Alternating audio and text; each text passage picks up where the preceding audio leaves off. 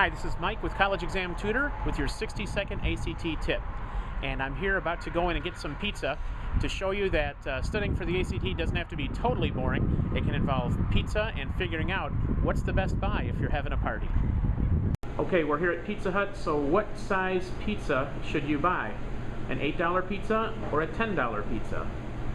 The $8 pizza is 12 inches, that's the size pan they use, and the $10 pizza is 14 inches, and that's the size they use. So which is the better deal? You've got to do the math. You've got to take pi r squared, so the radius squared times pi, and that'll give you the square inches of pizza, and then figure out how much per square inch the pizza is costing you. So go ahead and post your answer and how you got it, and if there's a shortcut, there might be an easier way than going through all the math. I'm Mike Bias with College Exam Tutor.